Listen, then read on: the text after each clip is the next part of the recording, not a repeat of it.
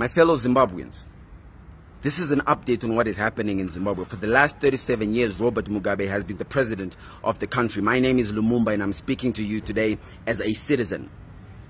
48 hours ago, the military stepped in to help you. But right now, the military needs your help.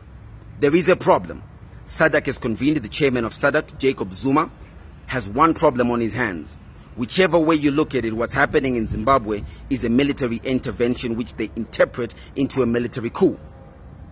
So on Sunday, the 19th of November, Robert Mugabe will be back as president of Zimbabwe. Think about that for a second. On Sunday, the 19th of November, Robert Mugabe will be back as the president of Zimbabwe. It doesn't have to be that way. We have two options as the people of Zimbabwe now. Option one is we stop it and we prepare our country for a fresh start. Option two is we prepare to have him back. I've met with the chairman of the War Veterans, Chris Mutsangwa. He's here in South Africa with me. He will be announcing a press statement tonight. They have our back. I've spoken to senior members of the military. They have our back. There is no police in the country. I would never irresponsibly send this message if I thought there were consequences attached to you. The world has never had its eyes on Zimbabwe like it has right now. So you listen to me and you listen to me good, because this is not a drill. This is the real thing. On Saturday, the 18th of November, every Zimbabwean, find yourselves to the so-called Robert Mugabe Square. Find yourself there. Bring your flag, carry it. Because on Saturday, we are going to make sure we support the military. They have done their part. I guarantee you with my life, the war veterans are behind us. I've spoken to senior leaders within ZANU-PF, the correct ZANU-PF. They're already mobilizing. I've spoken to Gongwe, the chairman of Harare province. I've spoken to the chairman of Mash Central, the chairman of Midland, the chairman of Masvingo. Zimbabweans, I need your help. In fact, the country needs your help.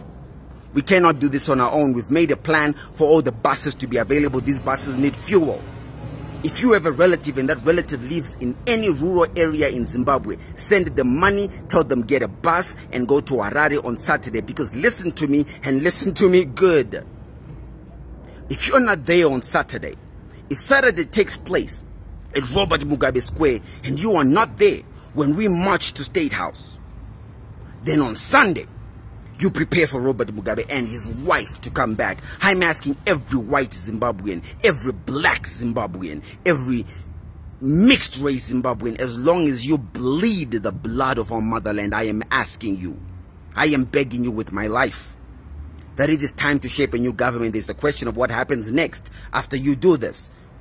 We move into the transition that we all know we now need. The military is the custodian of the country's constitution. They have created and prepared the corridor that allows you and me to move. The military is not going to harm us. Zimbabweans, let me tell you this. The whole world is watching Zimbabwe. The whole world wants to know, will Zimbabweans step up or will we step out? The whole world is watching. If they attack us, the whole world is watching. If they don't attack us, we win. This is the one silver bullet the whole country has been waiting for.